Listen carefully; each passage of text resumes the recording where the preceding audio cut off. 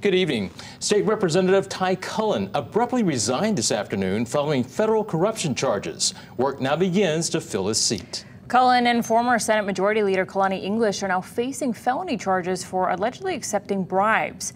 KITV4's Jeremy Lee joins us with tonight's top story. Jeremy.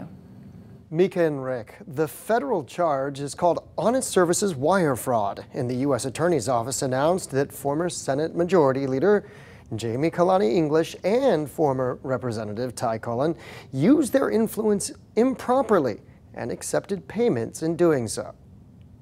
The case against Kalani English centers around cesspools and wastewater management.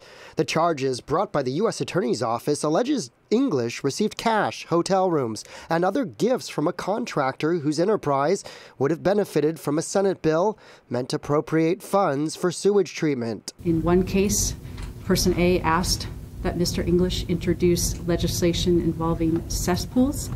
He agreed to do so, and he received $1,000 from Person A. In another instance, Person A then asked Senator English at the time to kill that legislative action, and he received $10,000 from Person A to do so. English is named in documents as working on the cesspool conversion working group. The business owner, named only as Person A, allegedly stood to gain as a subcontractor for a specialized service in regards to cesspools.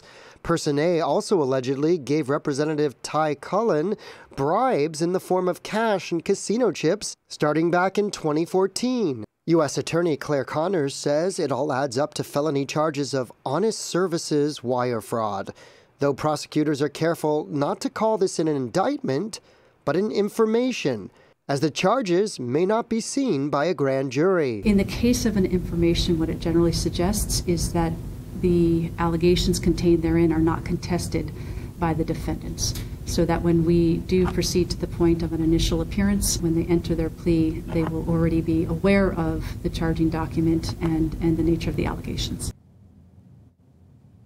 The Office of the U.S. Attorney also says that the honest services wire fraud statute violation could carry with it a penalty up to 20 years in prison. Reporting live, Jeremy Lee, KITV4 Island News Tonight.